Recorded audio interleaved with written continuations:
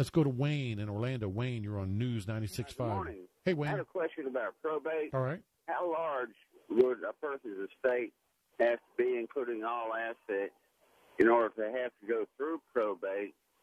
Or what is the dollar amount where a person would not have to go probate?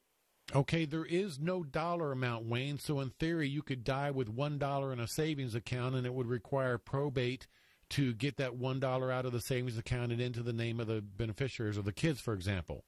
There are different levels of probate. So at the very lowest, there's one called administration unnecessary, where the clerks will actually give you the forms and help you fill them out. The next level up is a summary administration, relatively quick and easy probate. Then we move into the full administration, which is a 4 to 6 month probate. So Wayne, that answers your question, but it may not solve whatever your dilemma is. Tell me what's going on.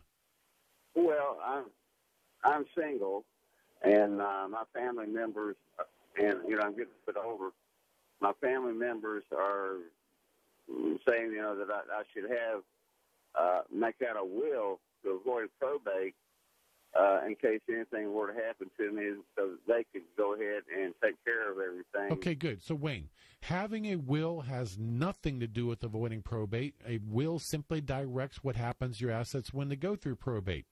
Wayne, you are on the right track. I want you to keep thinking these terms. I want you to sit down with a lawyer and hopefully me, and I'll assist you with it. Wayne, there are some great, easy, simple tools for avoiding probate, and we'd love to share those tools with you. Wayne, you can call me out next week, and we can talk about it in more detail, or you can come to my next Wills, Trusts, and Avoiding Probate workshop. If you'd like to come to that workshop, or anybody out there, you can reserve your seat. You can call or text Chrissy anytime at 407-808-8398.